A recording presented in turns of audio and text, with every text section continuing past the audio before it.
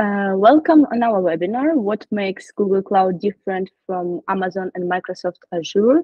It's our fourth webinar and the last for this year from the Google Cloud Unfolded series of events that we organized together with Google Cloud. Today, we'll explore the key distinctions between three cloud giants. So let me start by introducing our speakers. Today, as always, we'll have our expert in Google Cloud Platform, Maksym Datsenko, Chief Technology Officer at Cloudfresh. And our second speaker is a customer engineer at Google Cloud, Riadh Fathi. So thank you both guys for joining us to share your expertise and experience on cloud solutions. Who we are at Cloudfresh. Cloudfresh is a global Google Cloud, Zendesk, Asana, GitLab, Microsoft, and Okta partner. We are trusted by more than 1,400 customers all over the world. We offer an entire cycle of services, professional services to support our customers on their work with the solutions they choose. And it can be different services from consulting, assessment, planning to implementation and training for your teams. Here you can see some of our customers who cooperate with us on different solutions or professional services. And last but not least, I'd like to introduce our offer to you today. So you can scan the QR code, fill out the quick form, and take the chance to get the free credits in using Google Cloud services for the amount of $500. Please, you're welcome to scan the QR codes. And I will also shortly provide a link with that form in the chat. If you will have some questions during the webinar, please, you are welcome to write it in the chat and our speakers will cover it. So let the most interesting part begin. Max, please, the stage is all yours. Well, hi folks. This is the fourth session, as Nastya mentioned. In this Google Cloud Unfolded, which what standard behind it is the like to give the information about the cloud in different perspectives to the people which are not like mostly into technologies, but like make some connections with general business. So we are trying not to be like deeply technical. But to give the perspective for the people which take care about money, actually, which is all we are about. And what we started from this series of sessions is that not all clouds are equally beneficial. There are three generations of clouds. But there will be a disclaimer this time, even a couple of disclaimers. This time, we will speak about the clouds which are more or less equally beneficial, which are third generation cloud, and actually which represent what we mean by the word cloud nowadays. Because all others except those three are not clouds from the modern point of view. They are like more or less infrastructure as a services with a more or less developed marketplace. And well,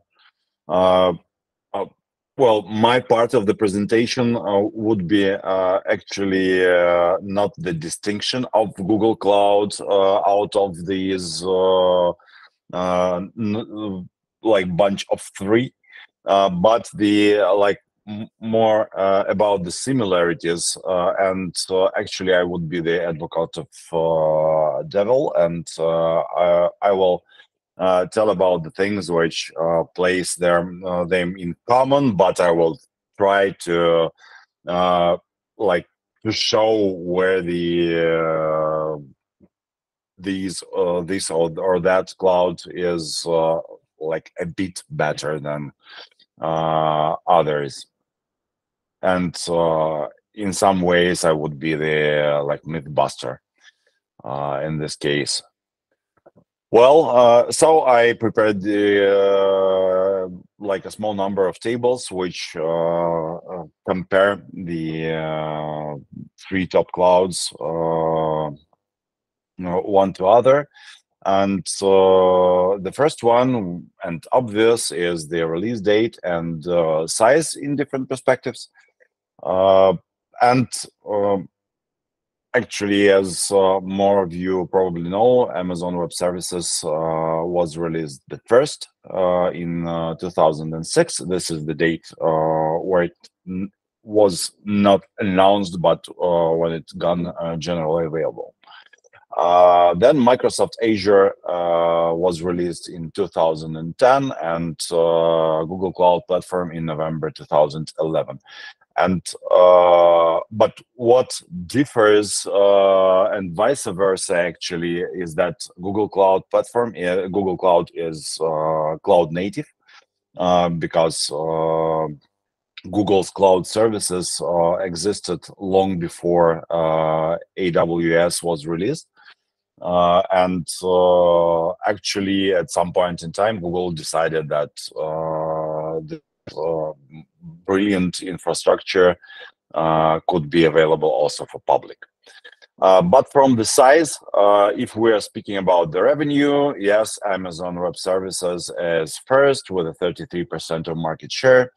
Microsoft Azure is 22% market share, and Google Cloud Platform looks like the tiny one, which is still big, is $26.3 billion per year. But what matters much more for the cloud is the granularity of the services. And in this case, Google Cloud has 39 geographical regions, which is like much more than like 20% more than Amazon Web Services. And Microsoft Azure in this case looks a bit bigger, but what means that like also much more is that every region should have their availability zones, and most of the more or less half of the Azure's regions don't have the availability zones. And in count of zones, there are 92 in Microsoft Azure and 118 in Google Cloud Platform. Which means that every region in Amazon and Google, they have availability region, at least 3. And in Azure, only half of them have availability zones, which influences the possibilities of cheap geographical, relatively at least cheap geographical high availability. And in this case, Google is definitely number one. AWS is biggest and oldest, and Google Cloud Platform is much more granular and still highly available. Services, adoption, and ecosystem. AWS and Microsoft Azure have over 200 different services, and Google Cloud Platform is over 150.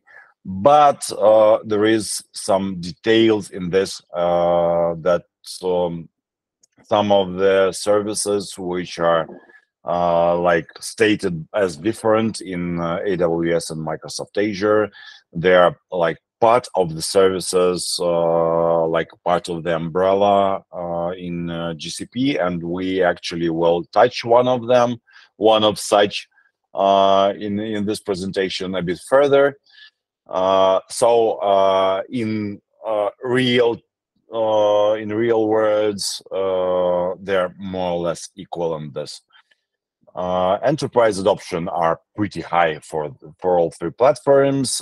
From the ecosystem point of view, Microsoft Azure and Google Cloud Platform are a bit ahead of the AWS, as they have also the LDAP and the collaborative platform in it, but Google Cloud Platform is even ahead because it has the maps, ads, YouTube, analytics, which are in many ways are part of the cloud platform, as for example in network terms, the content delivery network. Google at the moment releasing the media CDN, so-called, which is the YouTube infrastructure for the media companies which are distributing the massive video part. From the hybrid, I think that any cloud customer or prospective cloud customer wants to get rid of the vendor lock, and the part of it is hybrid and multi-cloud. And from this perspective, all three platforms actually have the hybrid part, which is Outpost for Amazon, Microsoft Azure for Azure Stack for the Microsoft Azure, and Google Distributed Cloud from Google Cloud. But in cases of Amazon and Microsoft, you to have this like Outpost, for instance, on your premise, you should have buy the specialized hardware. As well as for the Microsoft, and actually in some part for the Google Cloud, there is an option to have the Google Distributed Cloud as the hardware plus software stack. But it also may exist as the just software. And actually Anthos, which is nowadays, like a couple of weeks ago, transferred to Google Kubernetes Engine Enterprise. This is the complete software stack which you may install to your existing hardware on your in your data center, and have the part of the Google Cloud with virtual machines and Kubernetes and a lot of other stuff in your data center, still managed from the Google Cloud Console. And from this part, like Google is pretty ahead because like this hybrid part from Amazon and Microsoft is still vendor lock. Which is not the case, maybe not the case for the Google Cloud. Open source, which is makes platform open, like different technologies are released to OpenStack, and S3 and Stack Driver for the Amazon, which is some like very important things for the industry. From the other side, Kubernetes and Istio are Google's part in the open source, and actually all the containers in the Amazon and Azure and in all over the world is based on the Kubernetes, mostly like 99%. And this is the technology. This is something developed by Google and then given out to the world. And Istio, which is the also enterprise standard for the service mesh. Microsoft Azure on its part, it is actually not very open, and even we are not speaking about something open source from Microsoft much, but even to implement some third-party instruments from in the Microsoft Azure is very hard, in many ways impossible. Like if you want to have the perimeter with Cisco or Fortinet or some things from Dell, like not the case for the Microsoft. So it's like very closed.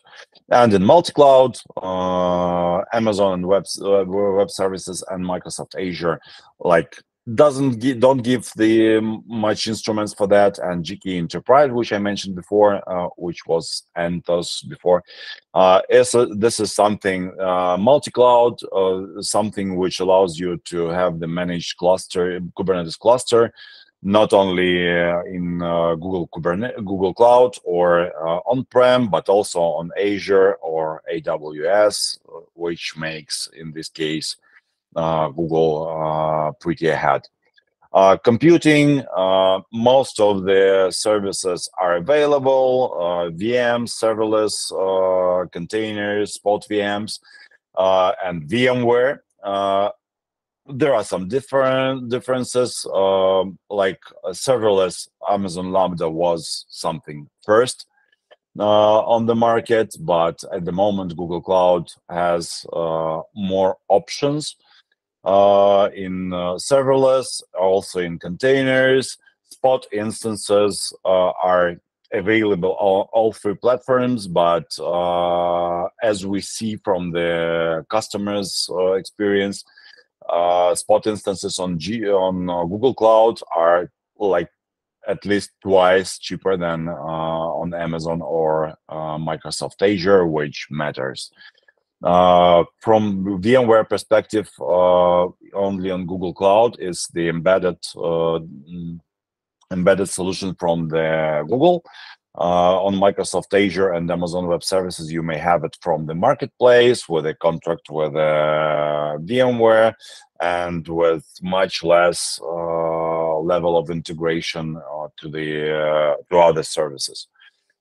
Custom VMs, which actually makes the biggest difference in all I listed before,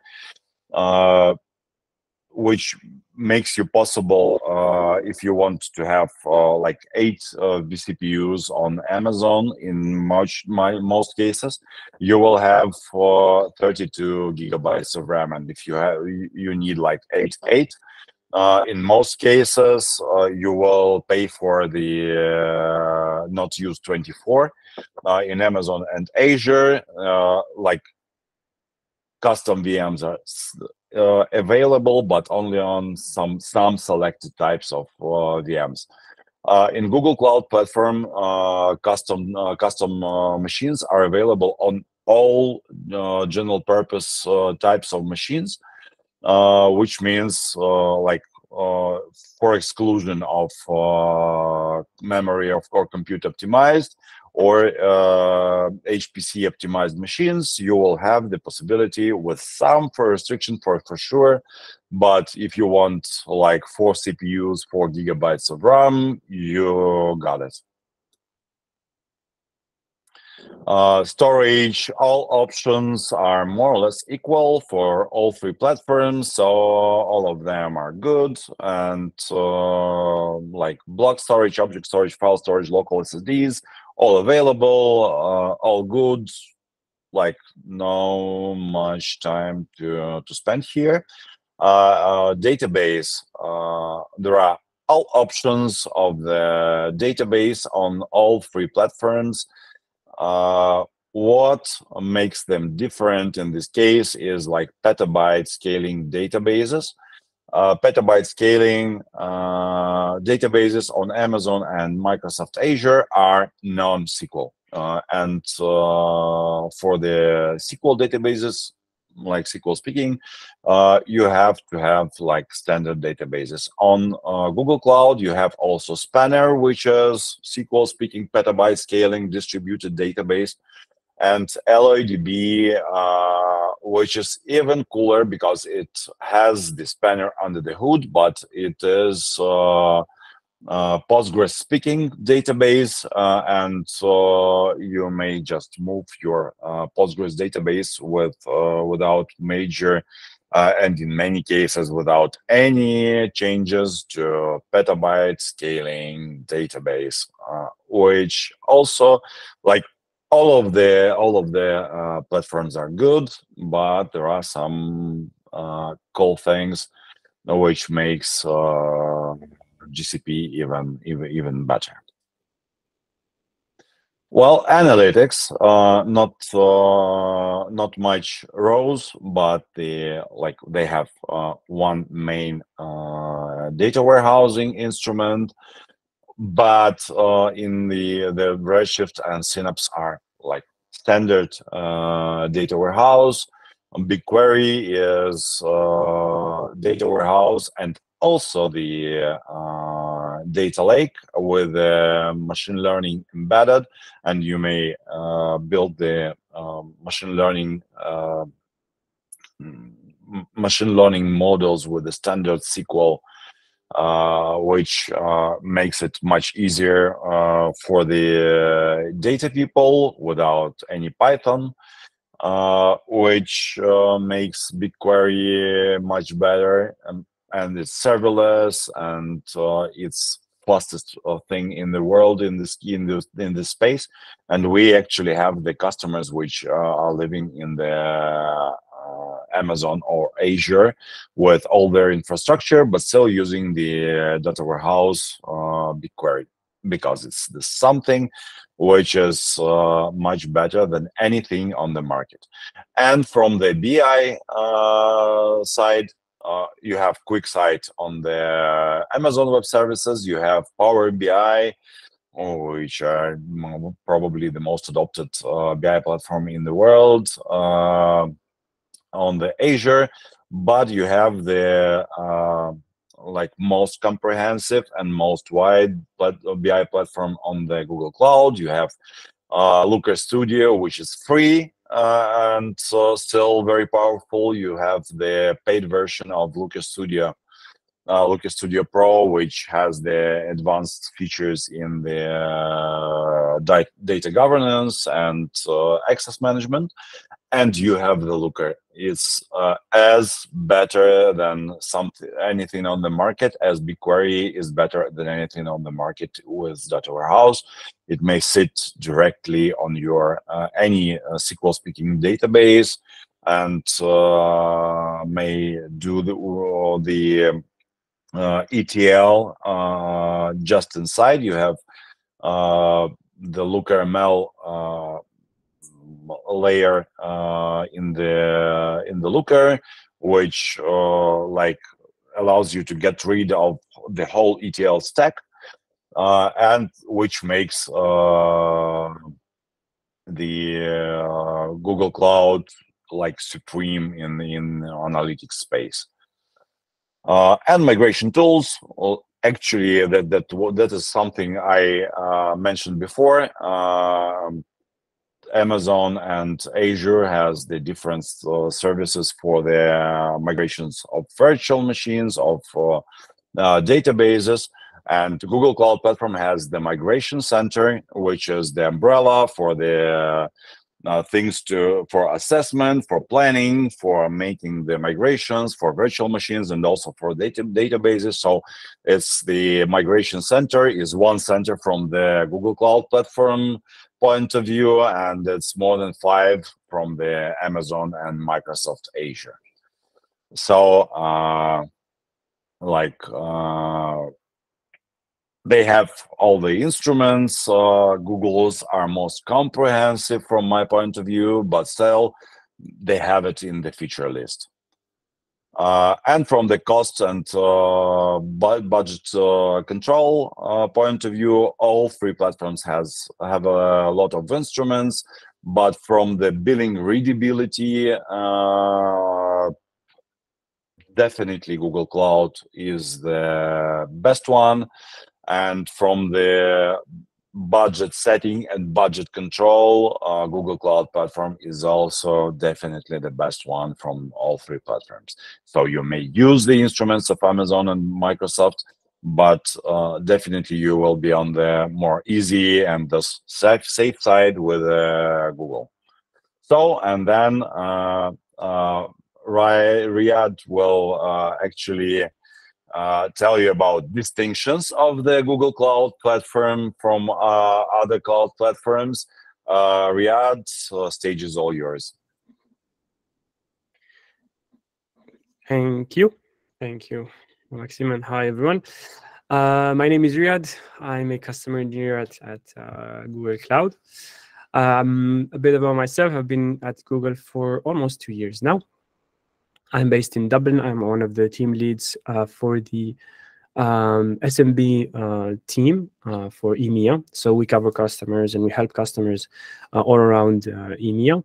It's a technical team. We have specialists from infrastructure to applications to security, you name it. At least in EMEA, we're 30 and we're growing pretty quickly. And that's our role. We help customers when they want to migrate to Google Cloud or when they're already on Google Cloud and they don't know about a product or service, and they have questions. We help them with that on GCP.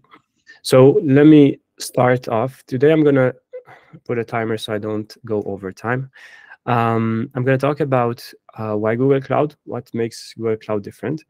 We're gonna look at some migration options. So if you're on-prem or you're on another public cloud provider, how complex would it be for you to move some of the workloads or all of them?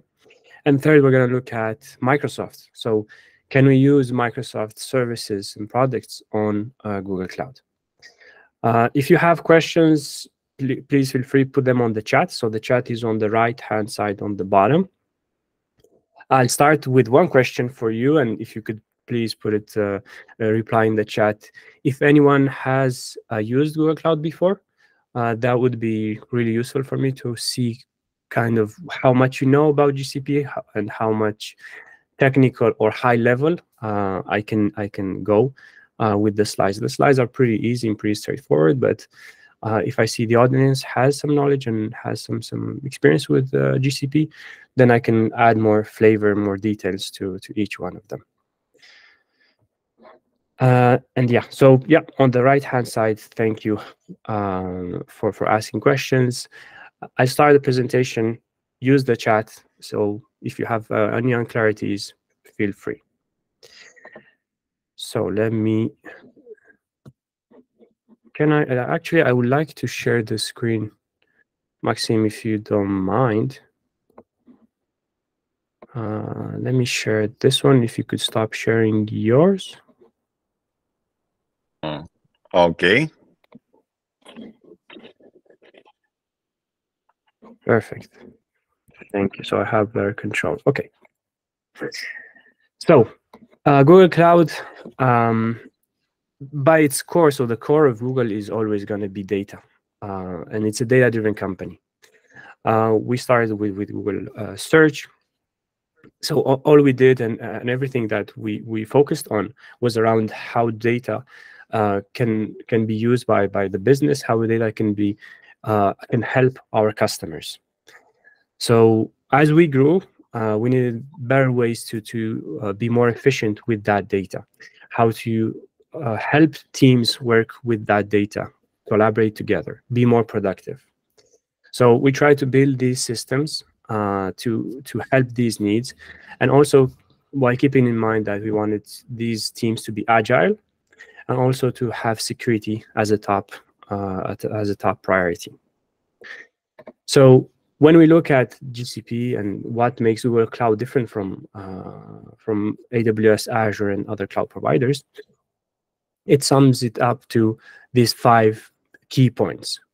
Security, having the option to be hybrid and multi-cloud, fully managed services that you don't need to manage, embedded AI, artificial intelligence, and generative AI, and the best of Google. So the Google ecosystem that you will not find as easily on other cloud providers, as you can integrate easily from Google Cloud to YouTube, to Google Ads, to Google Search, to workspaces, so your Gmail accounts, your productivity tools.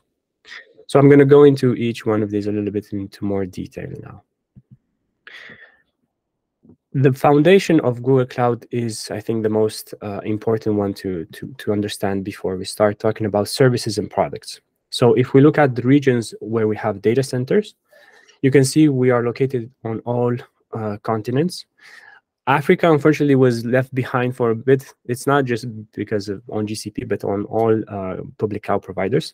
But we have a data center there in Johannesburg that's coming pretty soon now.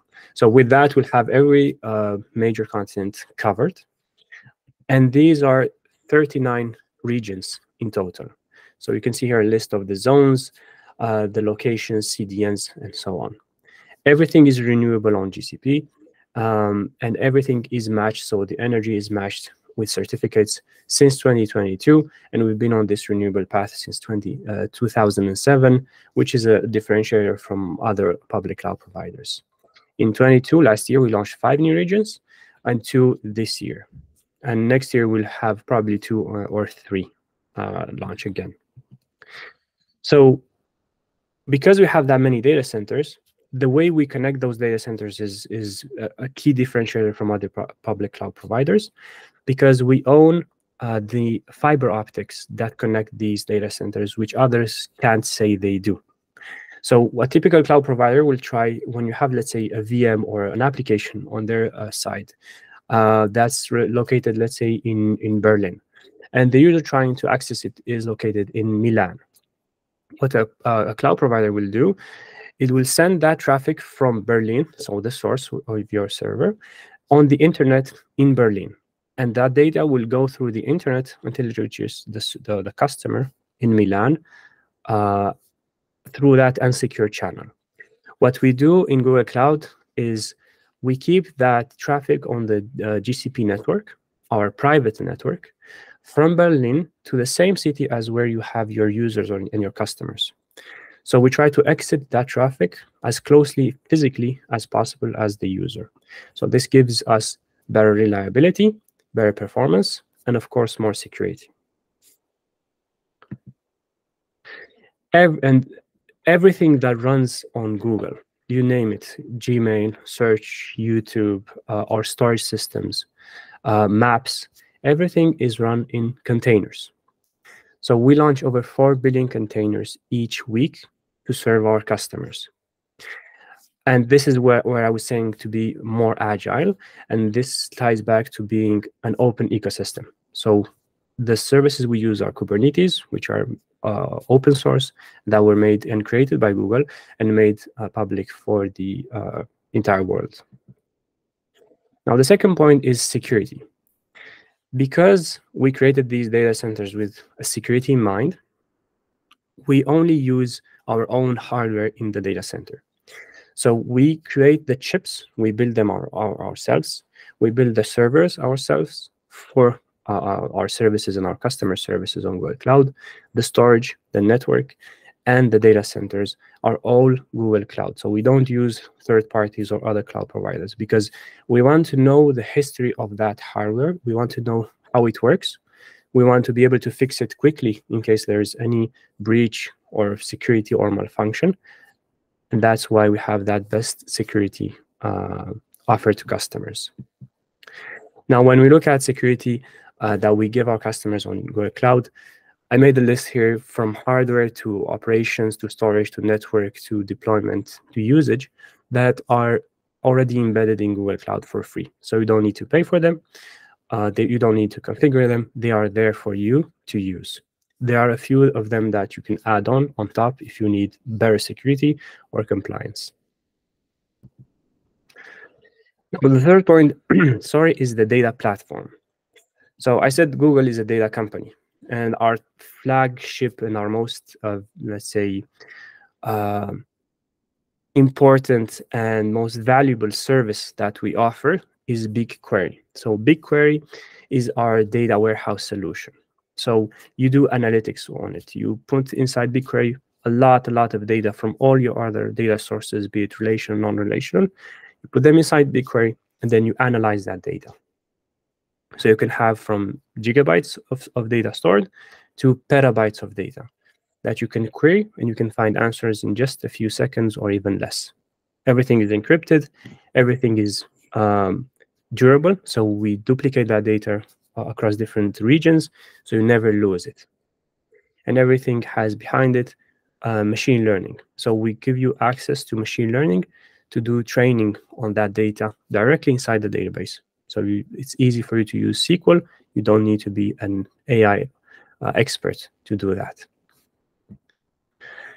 And BigQuery is part of the data ecosystem, so the data pipelines. From the moment you capture the data, so ingest the data from different sources, to the moment that you process that data, so you change it, you format it, you flatten it, to the moment you store it, and then you analyze and use it, BigQuery is a key function. But as you can see here, there are many different services that you can add in that data pipeline process to make it easier for you to extract value and business value from the data. Now, the fourth point is artificial intelligence and machine learning, so AI, ML. On Google Cloud, you have two types of solutions or options. You can use your own models. So if you have AI experts, you can bring those models created by them on GCP and run your AI there. Or you can use our own models and train your own. So let me give you an example. So from left to right, you have the most complex on the left-hand side, the easiest to use on the right-hand side. So on the left, you have build your own models. So we give you the infrastructure, the VMs, the GPUs, the TPUs, the machine learning engines to build your own models with your experts. Then on the middle, if you only have data, so let's say I'm a retailer that has a lot of products from shopping, let's say material to clothes to you name it, whatever, baby products. I could train my own model on those products so that whenever I take a picture or I take a video through the store, that model will identify each product that I have, its name, its price, the stock, and so on. What you need to do is only take pictures and name and label them. So that's the middle tier where you only bring the data and we give you the machine learning to use. And on the right-hand side is the easiest one. So I think this is very easy to explain by thinking about Google Translate. So just send a query to Google Translate and it will do that for you. The same way you could do with images to identify objects in images. The same way you can do that with sending audio files, speech files to transform into text. And there are many others, chatbots and so on. Because I said chatbots, I want to just quickly go over the hot topic in this year's, at least, tech industry, AI, generative AI. So on Google Cloud, I think you heard about Bard. So it's the equivalent of ChatGPT. But that is a consumer product. So for a business, you wouldn't use Bard as a solution. We offer for businesses the same architecture, the same capabilities, but with better security, better resilience, and contractual agreements to offer that for a business to use. So you can have your chatbots, you can have your image generation AIs, you can have open source and AIs run for your business. So everything from code generation to image generation, to video generation, to creating music, you can create them on Google Cloud with our portfolio. So I was speaking about the 4 key differentiators between Google Cloud and the other cloud providers. Now, I want to talk about how a migration would look like. Again, in the chat, if you have experience with migrating from on-prem to cloud or from cloud to cloud, I'd love to hear about it. So don't be shy, use the chat there. At least that'll give me an idea of, again, your experience on these topics. So on GCP, we use a framework to do the migration. It's called the ramp plan. So what we do is we start off by discovering your existing systems. So they could be systems on-prem, they could be on AWS, they could be on Azure. We really don't care. We help you assess and discover those workloads that you have there. And then based on those, we create a plan for you for a migration. So that plan will mean that you have a cost estimation of how much that workload will cost you to run on GCP. How can you optimize it to be more efficient, to pay less for it? And then we'll help you with the migration tools. So automated migration with no downtime, be it a VM or a database, and I'll talk about them in a second. After the migration is done, then you can optimize those applications and operations. Why optimize? Because think about it. If you have workloads that are on-prem, they're not that efficiently used when you move them to cloud. So you want to use the best of clouds to make them more efficient. So you can pay less for maintaining them and get more value from them. So that's why optimize is an important step after migration journey. So here I made an example of how it would look like to migrate some workloads that might be on VMs to a cloud provider. So you can modernize that infrastructure. So you can shift VMs, VMware, and so on to Google Cloud on Compute Engine. You can deploy on containers, for example, on Cloud Run or GKE. So GKE is Google Kubernetes Engine. Or if you want to, you can have a hybrid workload. So you can have something on-prem, something on Google Cloud, and something on Azure, AWS. We can make that happen with Anthos. So Anthos is our hybrid tool where you can deploy containers on any system. It doesn't matter where they are, and you manage them from one central place. Now, when we do the migration, the tool itself is called Migration Center. That does, as I said, the estimation, the discovery, the assessment, the planning, and the migration. So this is our tool. It's a free tool to use. So you could do this with Maksym and the team to do an assessment of what you have and see how much it would cost you on GCP. Again, it's at no cost to use these tools. But I never spoke about databases. So for database, we have the database migration service. So if you have MySQL, if you have Postgres, if you have SQL Server, so Microsoft SQL Server, or even if you have Oracle workloads, databases, you can migrate them to GCP with the database migration service.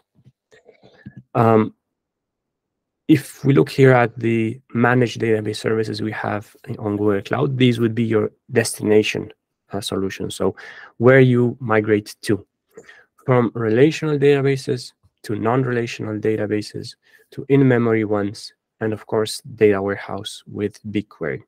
So for all of these, either the database migration service can be used, or the BigQuery transfer service can be used. As you can see, the inputs or the source options for BigQuery are many. You can be on Salesforce, you can be on Workday, you can be on Marketo, YouTube, and 100+ apps. We can take that data and put it into BigQuery to get insights. Sorry, my phone was ringing. Okay, so now to the last part of my my presentation. Can you move Microsoft solutions that maybe are on-prem to Google Cloud? And the answer to that is, of course, yes. Even if it's Microsoft Windows Server, you can lift and shift it to a compute engine into Google Cloud. Even if it's a SQL Server database, we have that option on Google Cloud. Manage SQL Server on Google Cloud for you. Even if it's a .NET application, you can move that, you can put it inside a container and deploy it into Google Cloud. Now, why would you move a Windows machine or server into Google Cloud? Well, first, you have scalability. So you can scale that VM however you like. There's no correlation between the number of CPUs that you use and the number of RAM, the memory you use. So you can have a machine with 2 or 4, let's say, CPUs and 60 gigs of RAM. If you need that, you can have that option. And then you can scale it up and down every day or every week or based on your needs. It doesn't really matter. You can add more to them or you can subtract them. So that means you pay for only what you use. You have different options on GCP when you move Windows servers. You can put them inside the VM or Compute Engine. If you use VMware, we have a managed VMware solution. Or if you want, you can put them inside a container inside Kubernetes Engine. As I said, pricing is flexible, so you can bring your own license. So if you have a contractual agreement with Microsoft, you can use that license into Google Cloud, so you don't pay for it, and you keep using your own one. Or you can pay a model pay-as-you-go, where you use Google Cloud's licensing for that, same price as Microsoft. Of course, they're managed services, and they all have 99.99% of SLA. So that was Windows Server. The SQL Server is, again, same benefits. Flexible, you can go to different options of licensing models for SQL Server Enterprise, Standard, Web. These are services that are managed, so you don't need to manage them on your own, the security, the patching, the networking, and so on. We do that for you. They're cost efficient. You can stop them, turn them on. You can reduce the configuration of them, make them smaller or bigger based on your needs. And sorry, that was my timer. So I'll be maybe 2 minutes before I finish my slides, and we can open up for question if you have. So looking at licensing models for Microsoft on Google Cloud, you can either bring your own license or you can buy from Google. So this is the pay-as-you-go model. Windows Server, SQL Server, or others like SharePoint, Exchange, you choose whichever is best for you. Here I made a table with the requirements for them. For example, if you bring your own license, you will need license mobility from Microsoft to bring it. If you don't, then you can do the pay-as-you-go model. So very easy decision tree to make based on your situation, of course. And last but not least, if you have Exchange, what do you do with the Exchange server? Would you move it to GCP or not? Well, the recommended way, and this is the only slide I have on this, is to migrate as little as possible when you do these kinds of things for Exchange, for mail servers. Because it makes it easier for your users when you do these kinds of things to start off from zero on a new system, on a new tool, like Workspace, like Gmail. If you migrate things over, it can be difficult for them to adapt, and they will always switch back to the older system or older tool that they use. So what we recommend is start from zero on new solution, keep your old Exchange server with everything inside it, but don't make it live accessible anymore. They just can have read-only to it, and the new system will take over from there. And yeah, this is I think my almost final slide. So again, if you have new workloads, you can deploy them directly on GCP. If you need, you can have hybrid cloud with Anthos. If you want to migrate, you have on-prem migration tools and cloud-to-cloud migration tools for VMs and for databases. And if you want to do a digital transformation, the most complex one, when you take your ecosystem and transform it to a new state, then we can help you with that with our partners and Maksym's team. And here's the last slide I had with the key differentiators. This is for you to take home and have a look at it after the webinar. It goes from open ecosystem to security to partnership to clean cloud and open technologies. And that's it for me. I'll pass it over to Anastasia or Maksym for this one. Thanks, Riadh. It would be me. So yes, here I'd just like to remind you that we are having a special offer, free credits for Google Cloud Services. So you can scan the QR code or you can find the link in the chat. And Riadh, can you go to the next slide? So now we can start with the Q&A session. I see lots of questions from Jiri. Thank you for asking. The first one was about Cloud SQL. So I think it's covered in the chat, but maybe Max, Riadh, we can go a little bit in detail about Cloud SQL, because I see that Jiri is interested. Is it Microsoft SQL equivalent, or what is it? And he told that their app can use only Microsoft SQL. Oh, well, I guess this question is pretty widely answered in the chat. But for those others who might be interested in this question, Cloud SQL is the fully managed service from the Google Cloud, which works with the MySQL, PostgreSQL, and Microsoft SQL Server, completely managed by Google Cloud, installed, maintained, backed up, snapshotted, all those things. Okay, thank you. The next question was covered because it was like about the equivalent. Thank you, Max, for covering it. And Jiri, can you just tell us if your question about the load balancing options for Kubernetes were covered? Because I thought that Maksym shared with you a link in the chat. And if yes, we can go to the last from Jiri. He wrote more specifically, I need to know the pricing model. In Azure, you pay for ingress and egress traffic. The info in Pager is not very specific. So maybe, Max, you can help Jiri to understand. Well, in the product side, they're a bit different.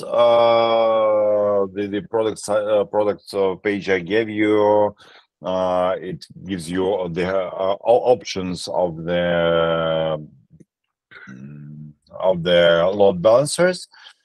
Some of them are internal, some of them are external, some of them are regional, some of them are global, and the pricing models are like bit differ, but on the same product page you may find the link product details, so you may look through the pricing details of each load balancer. And to get a custom quote, still you may come to us and we will provide you with it, but we will have the custom details for custom pricing. And what else is that ingress traffic is always free in Google Cloud. Egress traffic is paid in many ways, but ingress traffic is always free. I guess I tried to cover all the parts of the question. Thank you. I see the Jiri answered to you. So Jiri, just like I want to highlight that our team will contact you, and if you submitted the form, and I'm sure you did, so we will contact you soon, and yeah, you can schedule a meeting with our experts.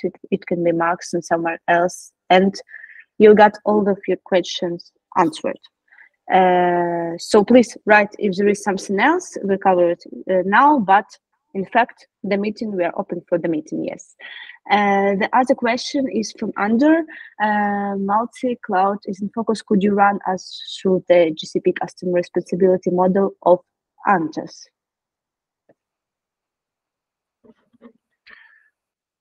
Do you want me to cover that, Maksym? Okay. Yeah, please. I'm not an expert on Anthos. I'll admit this from the start. But what Anthos is, basically, it has different deployment options. So you can deploy it, as I said, you can deploy it on-prem. So you provide the hardware, for example, you give it a server or a rack, you name it, where you deploy an operating system, a Linux, most of the cases. And then we give you the tools to deploy Kubernetes and our tooling to manage those containers, so the Kubernetes engine on top of it. The same goes for AWS and Azure, only the pricing is a little bit different from on-prem and cloud Anthos. So our responsibility is to manage whatever is inside that machine. So you have replication, you have backup, you have security. Your responsibility, if you do on-prem, is, of course, the physical hardware, because we don't own it. So it's not like Google sends you the hardware and we install it and we manage it for you. It's your hardware, so you need to be sure that you offer, let's say, electricity, physical security, protection against any kind of incidents. But what is inside it, we manage it for you. So that's how Anthos would work in, let's say, high-level overview. Of course, if you do Azure and AWS, it's kind of the same. Physically, then it's Azure and AWS to physically secure that hardware. For you, it's just the responsibility to provide the VMs or the clusters where you want to deploy Kubernetes. Kubernetes equals Anthos. Anthos is just the name when you have hybrid or multi-cloud Kubernetes engine. It is actually, since a couple of weeks, Google Kubernetes Engine Enterprise. The Anthos is doesn't exist anymore. Yes, we changed the name, but most of our customers don't even. Yeah, but we differentiate it as Anthos. Yes, yes. For those who know. Thank you. I thought that we covered the question. Thank you, Andrew, for coming. Maybe we have some other question. Let me look. I don't see any, but if someone has, please write it now to the chat. We have 2 minutes left, so we can end the session a little bit earlier. So let's wait for another 20 seconds, I think. Or if you have the questions will arise after the session, you may use the address hi@cloudfresh.com. Yes, I'll just write it in the chat. Here it is. So if that's it, I'd like to thank you, our speakers, for coming. For sharing the expertise, experience, answering the questions. And thank you all the participants. Thank you for joining us today. We will keep you posted about our next events with Google Cloud. Yes, so thank you, Max. Thank you, Riadh. I think we can end it here. Thank you as well. Yeah, thank you, everyone. Have a nice day.